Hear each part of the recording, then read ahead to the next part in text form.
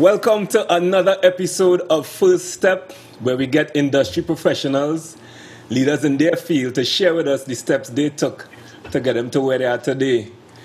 And with us, we have a guest, a man who has garnered a wealth of experience in media, motivational speaking, being a voiceover talent, and now he has transitioned into the realm of politics. We have with us the one and only Mr. Jason Williams. How are you doing, sir? Yeah, all is well, man. All is well. Give thanks, and great to be on the Zoom meeting and the energy here. No, I really appreciate it. I really know. I know. Coming out of the little season that you was, very occupied with, which was the election season. I know you're kind of probably, moving into the other realm and all that. So, I really appreciate you making the time. Honestly, really do. So anytime. So, Jason, I really want to get an idea of yourself, as in your personality, before we go, I guess, back into how you got into media and those things. But you think you have any superpower that you have above the average man in terms of getting things done? Not really. I think I've always been very brave. I've always been one to step out and step up. In a classroom, I remember in class, the teacher will ask a question and everybody will be mute, and I'll be the one to put up my hand to try it and attempt to answer. The answer might be wrong, but I will still try to make an attempt and engage. I don't like silence. I don't like non-action. I don't like inactivity. Right. So I'm one that ever since I was small, I was very active. I never grew up around indoor stuff like playing cards and board games. I'll play board games with my cousins and stuff, but I'll be bored and I'll run outside to either kick ball or... Right. But, I was always an action person, so I like to be around activity and action and excitement and movement. Right. Yeah. Because, I would have played, believe it or not, you probably wouldn't know because this is our first, formal interaction, right? I would have been initially exposed to you in studio years ago by J. Andre when he was still in Trinidad. And, you were, I think, on... either on Red 96.7, could have been, I think it would have been on Red at the time. And you were very gracious, very humble, very down to earth. And I guess that is one of the strengths that I think would have lent to your success. What do you think? I want you to give me an idea of what got you into media in the first place, and then what your personality kind of helped to spearhead the whole movement into your initial career. For me, it was been really, again, from in school, being brave. A teacher called Miss Hadid was able to spot, the potential, and she kind of pushed me in the direction of public speaking. Anytime the school had to go out to be if the school was invited to a debate or something, I would be the person to represent my school, Belmont Secondary, which is now St. Francis College. And from there, it really started, and I kind of got my feet wet by hosting the different little talent shows in school, hosting the different achievement days. And then pursuing the course, my mom would have paid for me to do the course after Percy Parker, IBC in Belmont. And from there, would have met up with different professionals in the game. And I basically just asked, to go in and observe and see what a real working studio, real work environment is like. And they invited me. I got the invitation to go in and went and saw the setup. And basically, from there is where it started, in terms of going, observing, and then keeping my ears close to the ground. So when an opportunity presented itself at the station, which was 98.9 at the time, right, I was able to fall in on the overnight. And that's when my career started back in 1998, doing the overnights on 98.9. Wow. So at that time, you would have been fresh out of secondary school. Yeah, fresh out of A-levels. I did my last exam on Tuesday. I was home the Wednesday, and by the Thursday, I was actually working on radio. So I was home for one day. Yeah. One thing I always, I mean, and the good thing with being a public figure, I suppose, people kind of get an idea of you, right? Because you would have times where you would share bits of yourself now, like on air and all of that. And Yeah. realizing you coming from country, from Arion, where is right, where you live with your mom. Yeah. You think you ever saw yourself at a disadvantage in terms of accomplishing anything or being positioned now to do so well in media? Like, only now as I get older, I get to recognize that obviously being in a rural part of the country, any country, even in the mighty US, folks who live in rural USA would also speak to lack of opportunities or limited opportunities. But at the time growing up, it was such a happy time, such a loving time that, my mind didn't really uh, go in that particular direction. Only as I got older, I was able to recognize that if we would have stayed on that side, the opportunities might have been in the realm of oil and gas, which a lot of people in South, they end up in the oil and gas field, or just farming or fishing. Fishing. I came from a fishing village. I mean, that would have been a viable option to become a fisherman, a farmer, probably open a small business. Right, right. But the media scenario would never have happened if I'd stayed down there. I had to really leave and come up in town because that's where the media houses would have been located when I started. I mean, only now you have stations like WAC that service the Southland, and Right, right. you have stations like I think it's Pepper FM or something, like Pepper FM. I think that's in Couva. Okay. So it can expand now in terms of the amount of radio stations and options. But back then, to really pursue media, you had to be close to the city or at least some proximity to the city center. So you Right, could at least be in the space to learn and to work if given the opportunity. right. Because I find you find a lot of times you always think, boy, tongue is where the action is, and then guys who would have been going to school in Port of Spain, you find a lot of them now kind of cornering media in terms of they are kind of like the who's who then, Yeah. generally in media. So for somebody coming out of that circle, then guys who probably Yeah. would have gone to school in the QRC or the well, you went to Belmont, Yeah. which is I guess I suppose might have helped. I don't know, you know, But but Belmont actually, funny enough, I think there's something special about Belmont around the era I went and even after. Because when you look at the amount of personalities that actually currently or would have been part of media, so we look at the stalwarts like Edison Carr, you look at Jimmy Thomas, who is big in the gospel world, you look at the likes of Black Coffee, that's number 3, and I'll call there, right? So you look at, well, myself, um, Rodney Fireball King, Hollywood Sachi, yeah, DJ Dwayne, Selector Miles, Kevin Links, Akhenaton Simmons, that's 10. hmm Um, S. Carter, wow, the list goes on and on. So that's about 11 men, and I'm sure there are more, I apologize if I missed anybody out at all. Ishmaeli, he right, works on Red 967 FM also. Um, so Belmont would have produced a lot of media personalities, a lot of presenters, a lot of men who currently have careers and actually on air. wow. It's unique. I think it's the only school in town that really would have produced so many. Well, yeah, and that's the thing. I guess socially, it helps you, I guess, be a bit connected to the urban vibe and what's happening. I guess to be a bit hip as well. But Jason, how were you able to move from, I guess, radio then into presenting physically, for TV and those things in terms of then going on to host different shows. You went on to Synergy, Yeah. the shows there and all that. How was that transition for you in terms of maneuvering from the two skills?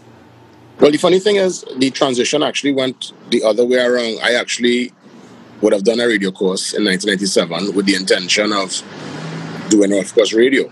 Right. And I got the opportunity to do television. So my introduction actually into media would have actually been via TV. So TV, Oh, funny enough, right. is I would say the first love, but it's definitely my intro. That was the medium which and where I started. So I did party time back in 1997, Right. and after I did party time, I started radio back in 1998, the year after.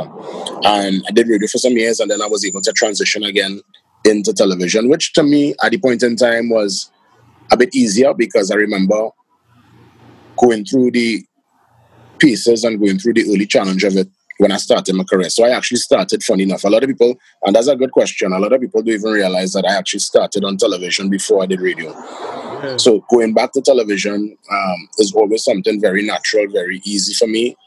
I was able to learn under some of the best in the business, see some of the stalwarts at work, people like deceased Alison Hennessy. You look at the likes of Hansley Ajuda. These are stalwart people, Wendell Constantine, Right. Right. Uncle Holly, Auntie Hazel. These were the folks I was actually able to watch and observe their craft. So I'm able to, funny enough, strike a balance between that established old school, you know, mainstay style of presenting, Right. and be a little bit, new age, modern, a bit, spontaneous. So I Right. kind of have the best of both worlds because I was able to observe and learn from some of those veterans when I started off my career at a very young age. Yeah, and the thing is, you could have always, I guess, based on your approach to things, it would be always with a strong measure of professionalism. Because I would have observed your interview. I remember you interviewed the deceased Patrick Manning, I think, on Synergy. I might be mistaken.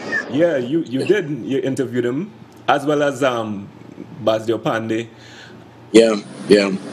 And at the point in time, I don't think he granted an interview to anybody else. So for me, I had to dig deep, do my research, make sure I was very professional. And it was one of the highlights of my career, doing that interview at the point in time with deceased Patrick Manning, former Prime Minister.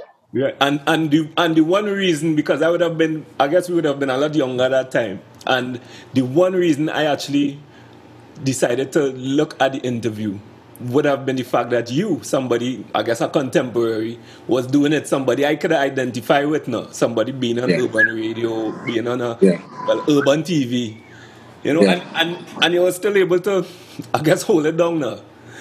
Yeah, definitely, man. Some great challenges, some great moments over the years, ups, downs, but I've held steadfast to my craft and to what I love, and it's always been part of me, no matter what I do. Even doing the soca, even recently within the political space, nobody could ever say they would have seen a different JW. It was always from that experience and time in media.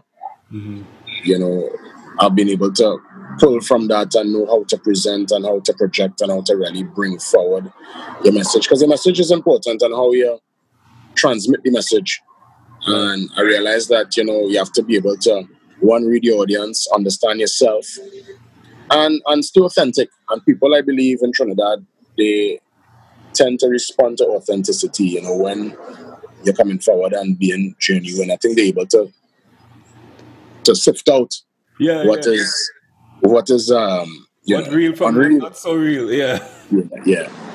But, I want to find out a bit about influences on your person now, in terms of personality, and then into your profession.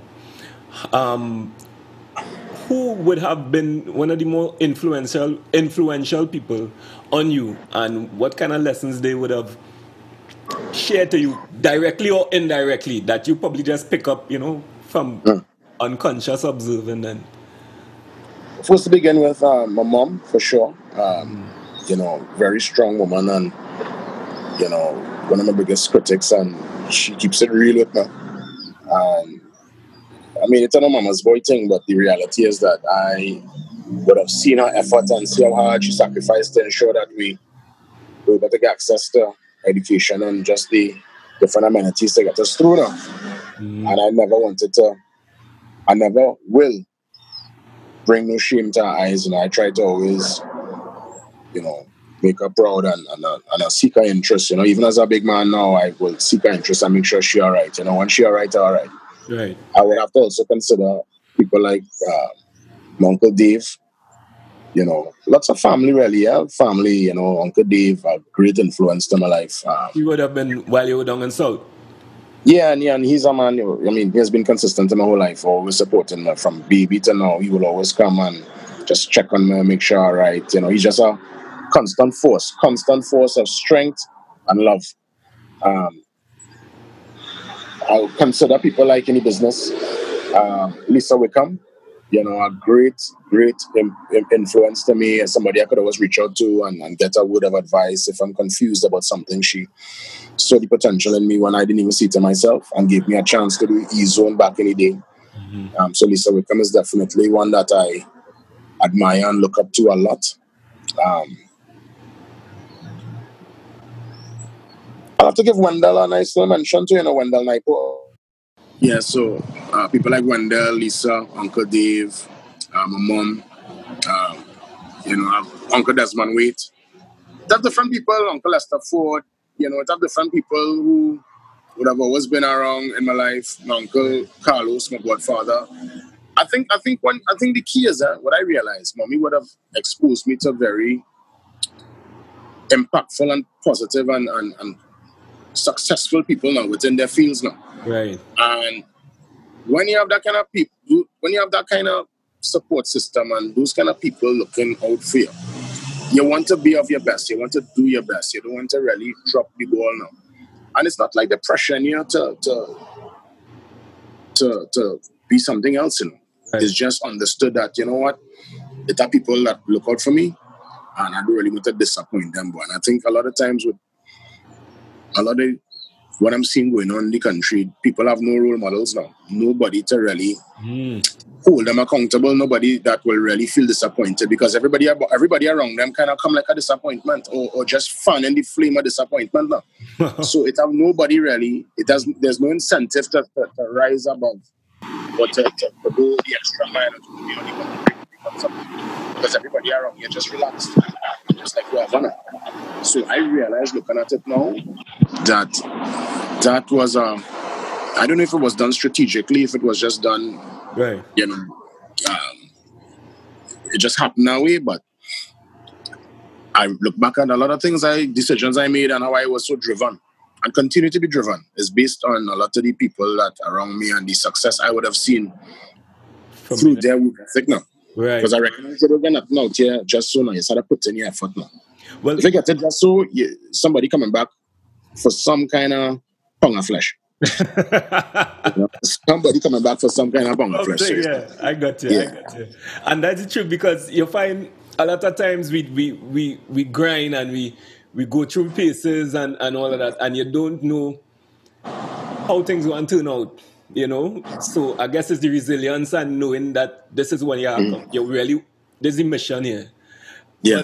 But I want to find out from you now, being in terms of, I didn't even mention you being a dad and the role you play now in your son. Your son he's in secondary school now. Yeah, he's 14 now. 14 years. Yeah.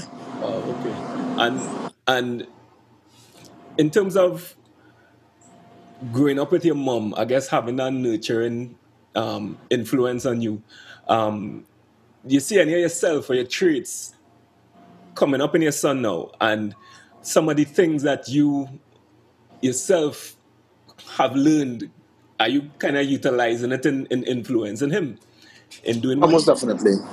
Well, I mean, I give him full access to my life. My life is an open book since he was very small. I always bring him along to different things I'm doing, whether it be sports days, trips overseas, certain gigs I would go up for, the more children-friendly gigs. Right. I'll always take him with me, just myself and him. Just, me and small man. And the thing is, even now, as he's getting older and being able to analyze things deeper, he's still very much involved. I see a lot of myself in him. I guess the only difference really is that he's not as sport oriented and as outdoors oriented. I guess he's part of the new generation that could be very well relaxed indoors, playing a game or talking to somebody on the phone. So I guess that's the only major difference. But as it relates to drive and calm in spirit and respect and thing, yeah, he got that chip off the old block. Right. Right. Very respectful, very loving, a very calm young man. And I consider myself to be a very calm person too. I mean, there are moments in the past I would have been upset, whether it be business oriented or relationship wise. And I mean, we all humans. You jump out yourself every now and then, and you might, Right. Right. say a few things that might be less than complimentary. Or use some industrial language, but to say, Yeah. pick up, think, pelt, fight, boss feet. That's not my style at all, and he not of that too. Yeah. So, good question. Yeah, he is. I would say, without a doubt, definitely a chip of the old block. However, he is very much into technology, which is something that I guess this generation they're born into it, and it's part of their existence. I just wish he was a little more outdoor oriented, and I think that's important for kids at that age, especially to go out and explore sport and explore the outdoors. I Yeah. try to encourage him and push him and stuff, but at the end of the day, to tell that is not really his thing. Yeah. I myself have two kids, and a lot of times you want you kind of gauge them, or you I don't know if it's a judge or if you're kind of assessing them based on what you would have known or what you would have done now. Yeah. So you kind of wanting them, hey boy, go outside and this and that. I feel you. The funny thing is, remember when we were growing up, we didn't have the technology, so we had to use our Exactly. imagination now Exactly. and the outdoors to create the entertainment. We literally had to create something out of nothing, but now it is very much packaged. It's in 4K. It clean. It Yeah. not no jokey graphics. It right there for those kids. It's So a lot of very them. yeah. And then too, I guess the times too back then it would have been I guess a little safer for a child to be out by themselves all this time of the day. Your child down by the savannah, you won't study it. But now we live in a time where a lot of people want to have their eyes on the child. They don't want the child to be out there Yeah. Yeah. to be, exposed to the elements. So a lot of different factors kind of come into play. I realize that cause children to be more indoors now, especially urban part of Trinidad. If you go down country, children still outside. Yeah. If you go down Cedros now, you go down Mayaro now, children outside. But we talking city centers. I feel Most people, children inside. inside. It's true. It's true. Yeah. You think sometimes parents have a I don't think you should do that, and children might lean towards something in the nature like your son might. I just throwing something out there. He might say, "Boy, daddy, I really feel and I could be a painter." And based on, I mean, our current way of doing things in the arts, arts in Trinidad could be a struggling industry. For yourself coming up, I guess your mom being supportive and putting you out there, she never showed any resistance to you wanting to get into media. And by extension, now you leading into your son's life. Yeah, so funny enough, she initially I wouldn't say wasn't really supportive. It's just she was always like, "You're sure that's what you want to do?" Um, you know, that job really have no set of retirement. They old school think about the long term now. So she wasn't really too keen initially, but when I explained to her, this is what I want to do, this is where the passion is at, she eventually gave the support and recognized that, well, looking back now, that I would have made a name for myself in that field. My son would have mentioned he wanted to be a YouTuber and a vlogger and these different things, right? And I had to remind myself, because initially too, I was like a YouTuber, like, what the hell is that? I mean, that's a career. And then I had to remind myself, just like my mom had to adjust, that you know what, if this is what I want to do, you give them a support and let them go forward. Because the mistake a lot of us make as parents is that we want to put the child into an area that we think is best, what's best for them, or probably something that we wanted to do and we want to live through them. I think it's important to let the child find their passion and let them maneuver, because it's their life, huh?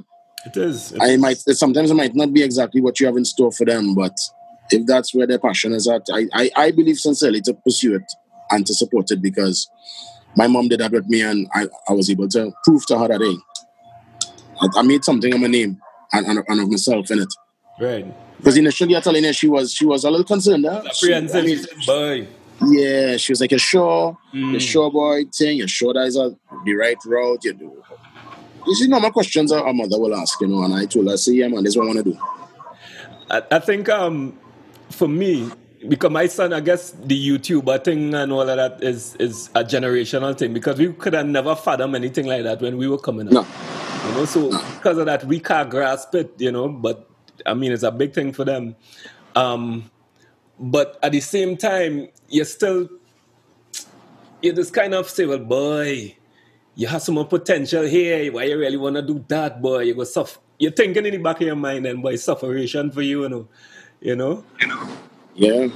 But No, it's an interesting dynamic, and we have so many different career paths now in this mhm, modern time. So it's just about, I guess, for us to be engaged, to be connected with the children, to listen, mhm, to them, and to really do some of our own research. Because only when he said he wanted to be a YouTuber and a vlogger, I went and I started to do research and recognized that these vloggers and YouTubers, especially in the big markets where the economy has scale, could create that kind of revenue, right. making some big money.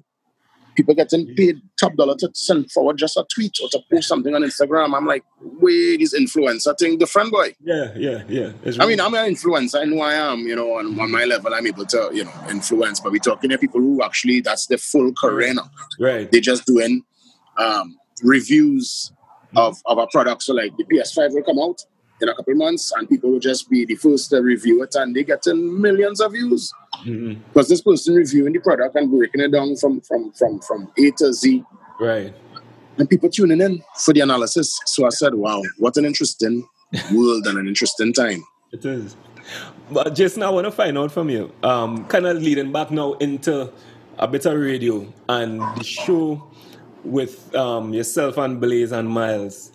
While you had that stint at Slam, well, no, even prior to that at 96.7, and that eventually turning out to be one of the number one morning shows, if not the number one morning show for quite a span.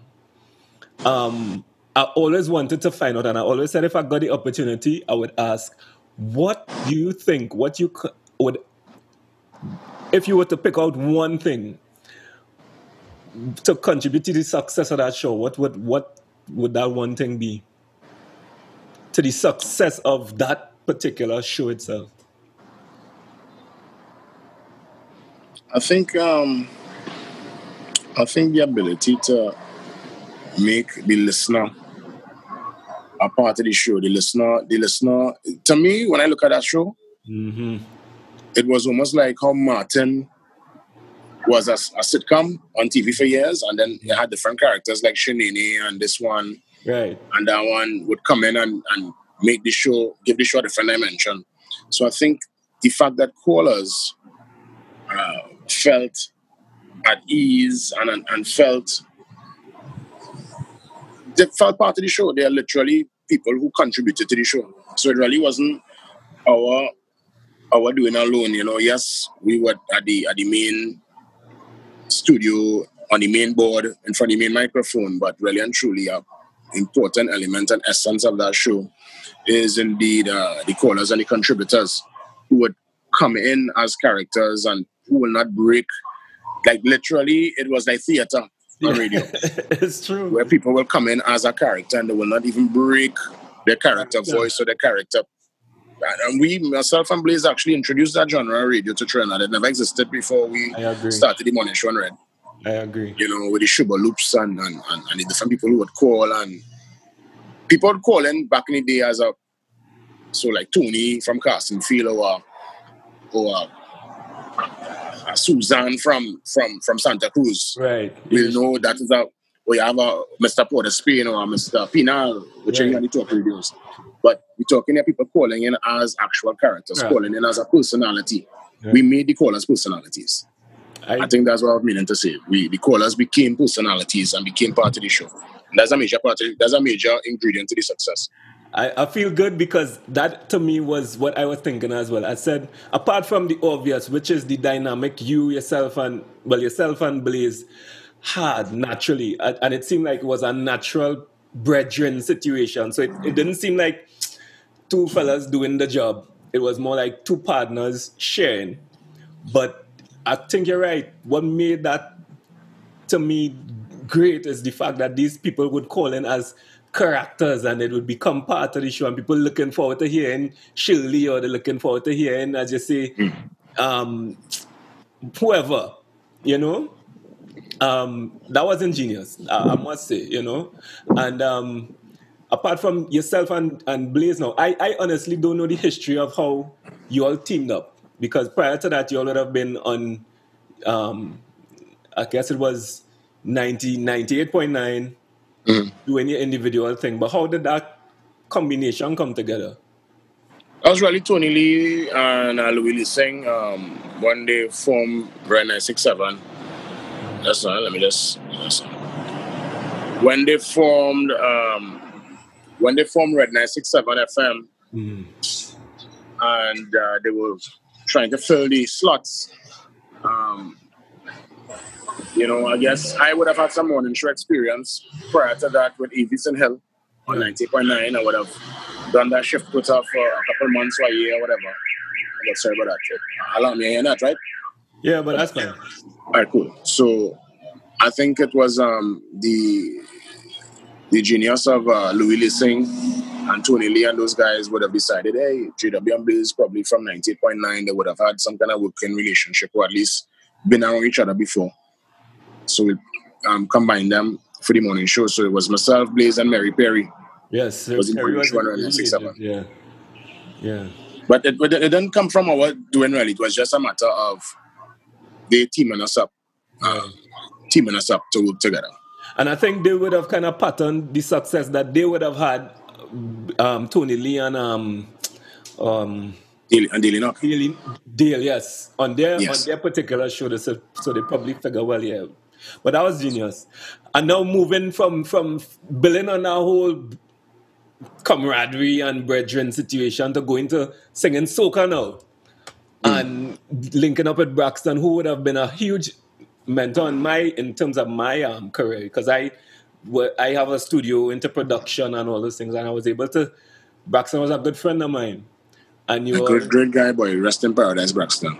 great guy, and then you were getting into the music, and then eventually finding success with Kitsch and Yeah. Palance.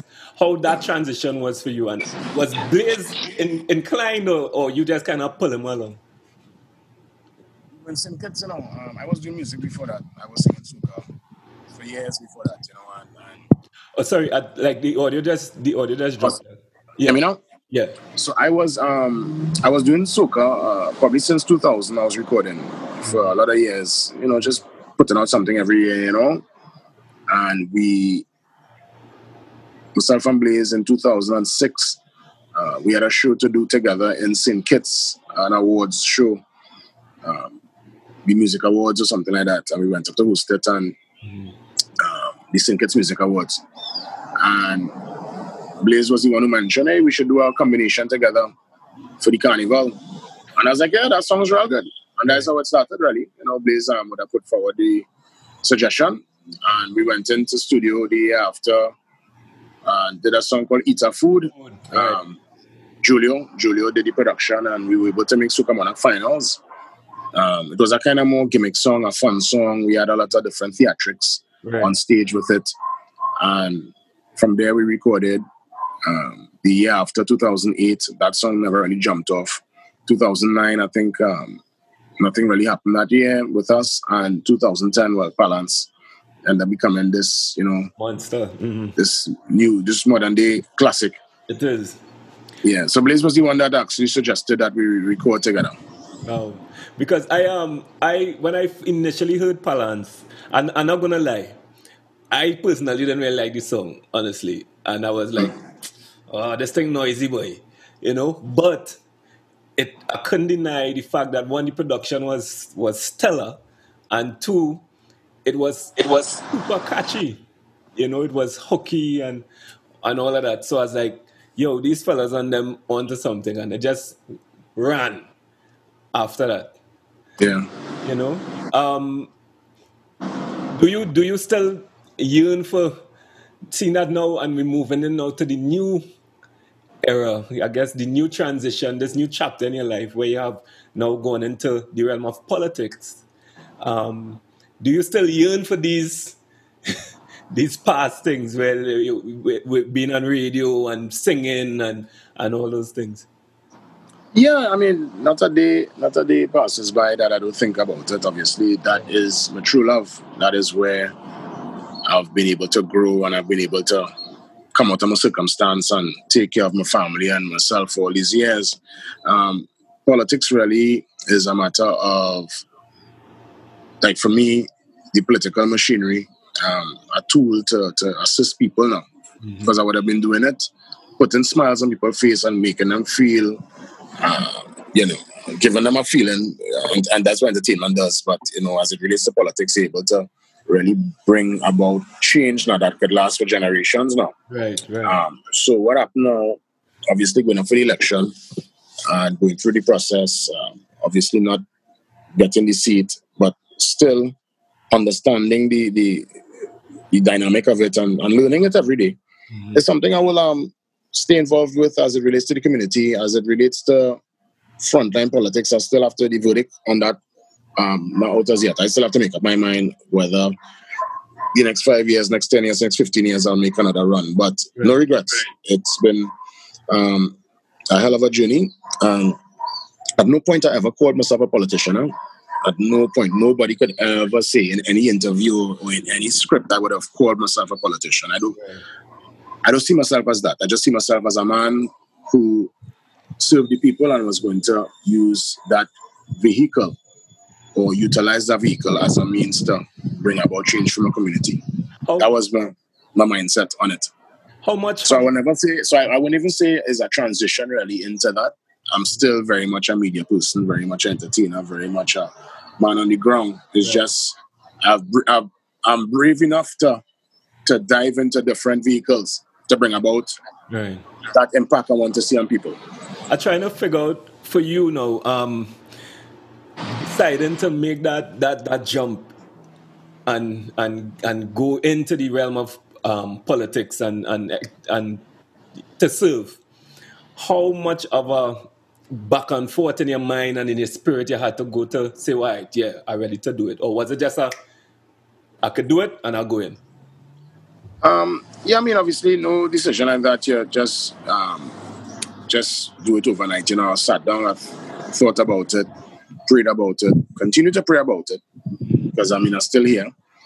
Um, but I'm brave, and I know at the end of the day, I rather take the dive, and I rather know what would have transpired as opposed to saying no and then wondering what could have been. I do like to live like that. Yeah, I feel you. We tend to regret. I said it before. We so much times in life we regret things we would have done. And oh my God, I should not really go with she, or I should not really take that job, or I should not go down the road with them friends, or I should not. But sometimes you end up regretting things you didn't do it too. Hmm. The opportunity that would have come, or the thing that you turned down, or the person that you probably didn't consider at that point in time, and you recognize that, oh shucks, I really would have missed that one there, but. Hmm. So, I mean, there are some things definitely that, if it's not in light with you, if it's not in tune with your spirit, if it's not in tune with your ideals, I agree, I'm not going through that. Hmm. But service to the people, and politics is always something I've discussed with friends. All my personal friends know that when we sit down, Lyman, as much as we having discussions about sports and about the different little bacchanal here, there, and everywhere, the discussion will always go to politics and will get very deep. Yeah. An opportunity came for me to be involved in the process. And I said, you know what? Instead of staying on the outside and complaining, you know, get in, be part of the process, be part of the process of solution, I feel you. the system for change. To me, it's a big jump or a big kind of decision to say, well, you know what, I'm going in there. And then to, you'll be affiliated or associated with a particular entity, so people will always watch and say, oh, well, he's at this or he's at that. Based on, And personally, I have no problem with that. You know why? Because if there's one thing nobody can say about me, is that I'm not authentic. My life is an open book. At the end of the day, if you see me, you know what I stand for, you know where I'm from, you know of my relationship status, you know I have a son, you know that I went off a piano. I'm not hiding. It's not about hiding and ducking and weaving. And no, if somebody on me, they're on me. If they're not on me, that is on them. It's not on me. I feel it. I am authentic. I live my life as authentic and as open as possible. I have something for you. I'll check you later. I'll check. I'll something fair. All right. So I am. Yeah, let me need to answer that. No, authentic. That's what we're talking about. Yeah, I am. I keep it real. So if somebody, so my thing is this, right? If by me being PNM make somebody change their perspective and change the opinion on me, that's not on me, that's on them. I agree. That's on them. That because I am the same person prior to me announcing my run in the elections. Nothing changed, and the reality is, if somebody is, if they hold a different political view to me, I don't look at them any differently. I give them the same love and respect I would have always given to them because that's their personal choice. Right. I don't have no time to deal with them kind of prejudice. When you could judge somebody based on their political view, the religion, I mean, that's the world we live in now, and we have to get out of that way of thinking. And if you think in that way, you're part of the problem, you're not part of the solution. I got you. You're definitely part of the problem. So you have no right to even open your mouth and talk about anything but equality and injustice when you are the injustice. So I have no qualms and no shame and no. I study all that, I say, boy, I wonder if, that could hurt my career and that people can watch me differently. Then I say, well, screw it, whatever. Mm-hmm. If that's who I support and if that's the party I voting for all my life, hey, that's me. And it's not behind it. You do you. Exactly. I feel it. Yeah. I personally couldn't. That's one thing I respect people, as you say, if you're keeping it real or you're authentic, this is you. You go forth and do your thing. Keep it real though. Yeah. I'm trying to find out again. I always like to live in this personality thing because sometimes people just watch other people who achieve and kind of watch them as superhuman then, and not identify that they may have flaws within the own character. So I try to pinpoint now things that might be a drawback for you in terms of, do you find yourself taking long to decide something or procrastinating on issues then? Yeah. I mean, I still have to be a little sharper when it comes to that. Sometimes deadlines, I will know that something is carded for, October the 12th.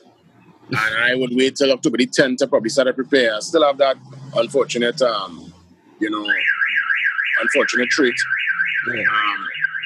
Obviously, other little issues too in terms of just, being a little more punctual sometimes. I used to sometimes not be as punctual from a radio job. Looking back at it, just the early morning thing used to be really, really hard. It still is. Yeah, I can imagine.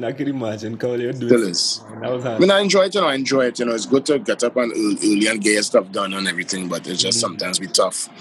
I would have my personal struggles, my little struggles here, there, and stuff, but I try to identify them and work it out and deal with it head on, Yeah, the thing you mention a couple of times is being brave. And have you had situations where you weren't that brave and you still had to, I guess, find courage, I suppose, to get it done, or it intimidate you and them kind of thing? Yeah, I mean, when I think I even Soca Monarch, right, that was a situation where I went from being a patron in the crowd to hosting it. While hosting it, wanted to perform in it. Got the opportunity with Blaze in 2007. While performing, I told myself, hey, we have what it takes to go all the way with this. 2010, we won it. So that in itself takes a certain kind of courage, because going into competition, into that arena, into that space with all those big guns in the culture, all those big names, all those people with experience, to compete with them on a level as media men, wasn't easy. I had to really dig deep, and it took a level of courage and strength and being able to also, kind of block out the noise now. Because I realized 2010 and now 2020, when I went for the election, when you're in any kind of competition, boy, a lot of noise just come at you, People who never talked to you once, all of a sudden just form dread opinions, and you swear they know you, you swear they hold you as a baby and was your godfather in the church, Right. and they tend to bring a lot of noise to you. So you have to learn how to block it out, because once you go in for anything grand, it doesn't come easy. You have to be able to deal with all the elements that will be coming at you once you position yourself for something of a particular importance now. If you want the calmness and the quiet and the serenity, I mean, you could just you have to jump into the Right. arena. Right. Once you jump into the arena and there's any kind of competition, what is the real peace? I learned that. I learned that firsthand. And it's got to be patient. It's got to be strong.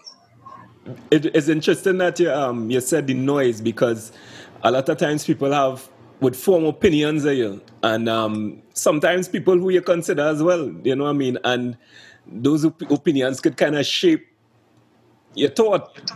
It don't have instances where, boy, you really think so, boy, and it had you reason to introspect and reflect and see if it tweak your personality based on what people were sharing. Yeah, definitely, man. I mean, these things really just expose the truth. That's all it does. I mean, even so, you go back to the point of somebody would have had a favorable opinion towards you, and then they realize, okay, you have a political affiliation, and all of a sudden they don't like you. That's, as I said, that is I am grateful for those opportunities and those moments, because it exposed the truth. It exposed the person to me.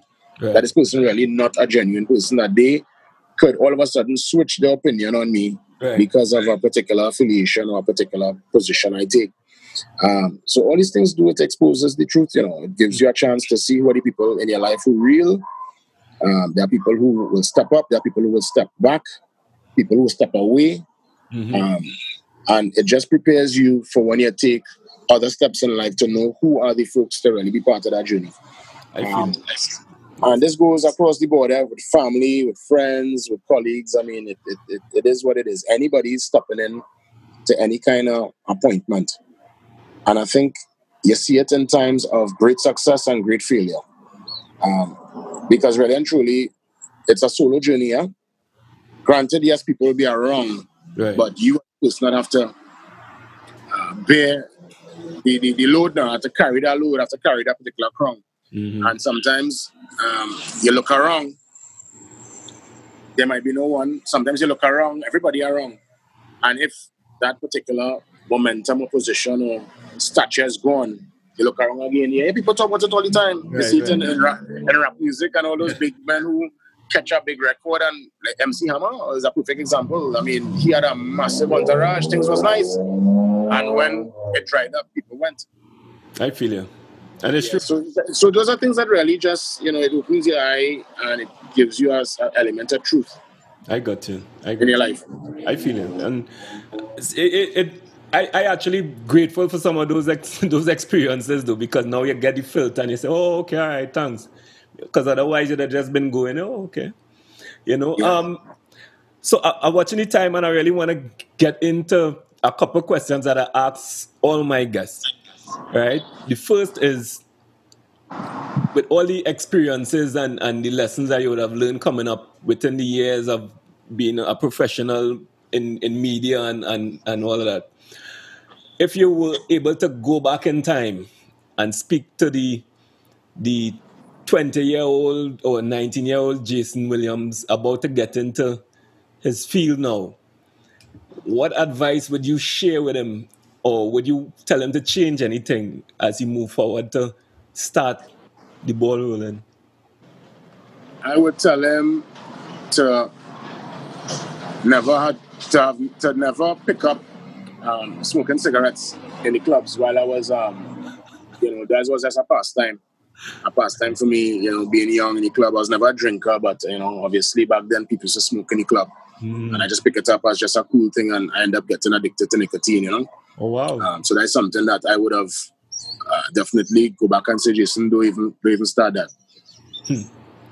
So you actually still smoke, or that was a thing? Not as much, but yes, there are moments where I'm frustrated. I will go in the backyard and take a puff. Take a puff downhill. I'm not really a hoops man, per se. I mean, I have nothing against it and thing, but it's not really my thing. Wow. Again, it free up and it's from the youth, and to each their own. And it's healing the nation. Right, I even at the got nation. But for me, I just be kind of, oh, yes, man. Goodness. I just be kind of, it's not my, it's not my thing. I like to be coherent and to be clear I in my got you. I thoughts. got you.